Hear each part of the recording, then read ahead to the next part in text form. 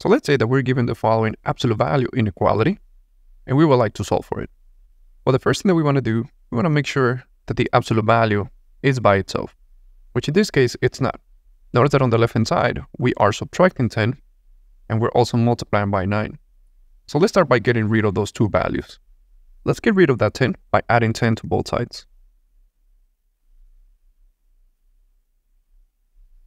Notice that 9 is in front of the absolute value. That's implying multiplication. So if we want to get rid of a value that is multiplying, we do the opposite, which is division. So let's divide it by 9 on both sides, which is equivalent to 4. Now that we have solved for the absolute value, we can start with the procedure of solving for the inequality. The first thing that we will do, instead of working with an inequality, we're going to work with an equation. So let's convert this into an equation. So now we will have the absolute value of x minus 8. Not being less than 4, but equal to 4. Now that we have converted our inequality into an equation, let's solve for this equation. We have two scenarios to consider. When the inside is equivalent to positive 4, and when the inside is equivalent to negative 4. So now the equation on the left we can solve by adding 8. So now we have our first solution, x is 12. The equation on the right, let's add 8 to it, to both sides. And we'll get our second solution, x is equivalent to 4. Let me shift my work a little bit up so we can make space for the next step. Our second step will be to create intervals in the number line using the values that we got, the value of 4 and 12. So let's draw our number line. And let's say that we got 0 here. And let's place the value of 4, which it should be somewhere around there, and the value of 12, which it should be somewhere around there. So notice that the number line got cut into 3 different intervals. The interval of the x values that are less than 4, the interval of the x values that are between 4 and 12, and the interval of the x values that are greater than 12. The interval on the left, let me call that interval 1. The interval in the middle, let's call it 2. And the one on the right, let's call it 3. Because what we want to do now, what we want to do next, is we want to test each of those intervals. Let's start by testing interval 1. Let's choose a number that is less than 4. I'm going to choose 0. And what we're going to do, we're going to get this value, and then we're going to plug it in to the simplified inequality. And on the left-hand side, we got the absolute value of negative 8. But the absolute value of negative 8 is just 8. And now let's see if this is a true statement. Is 8 less than 4? Definitely not. Then we know that the first interval is not going to be part of our solution. Now let's test the second interval. Let me move my number line so I can have more space to work. Now let's just choose any number that is in our second interval. Any number between 4 and 12. I'm going to choose 6. Now let's get that value and let's plug it into the simplified inequality. Inside the absolute value, we're going to get negative 2. And the absolute value of negative 2 is just 2. And notice that 2 is less than 4. That's a true statement. So we know that the second inequality, so we know that the second interval, the interval from 4 to 12, it is going to be part of our solution. Now let's test the third interval.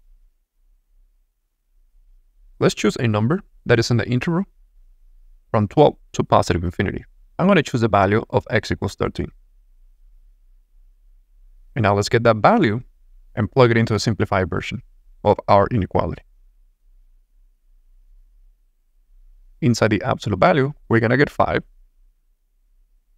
And the absolute value of 5 is just 5. Now let's look at the result. Is 5 less than 4? Definitely not. So we will not consider the third interval as part of our solution. So we are done, because the only interval that we had a true statement, it is the second interval when the x is between the values of 4 and 12. So that is going to be the solution for this inequality.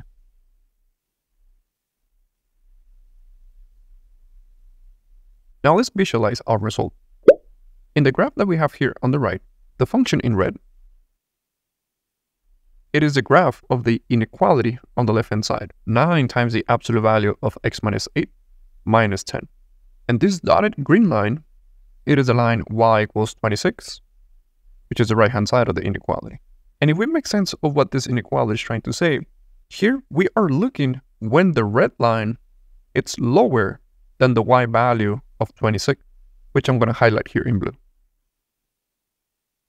Only in this section, the graph of the inequality, it's lower than 26. Now let's look at the x values where this occurs. The x value at 4, because here we have the coordinate point of the intersection at 4, 26. And the x value at 12, because here we have the coordinate point of the intersection at 12, 26. And notice that that's the same result that we got algebraically. Let's take a look at another example. So here we have the expression of 2 times the absolute value of x minus 2 plus 3.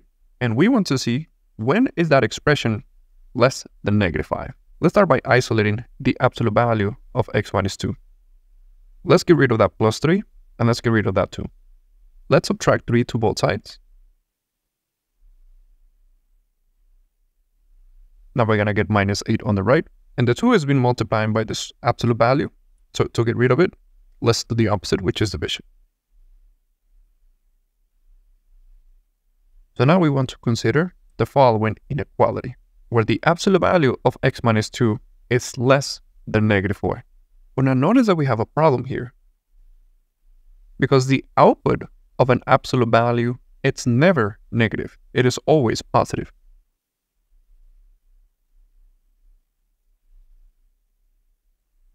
So there are no solutions for this inequality.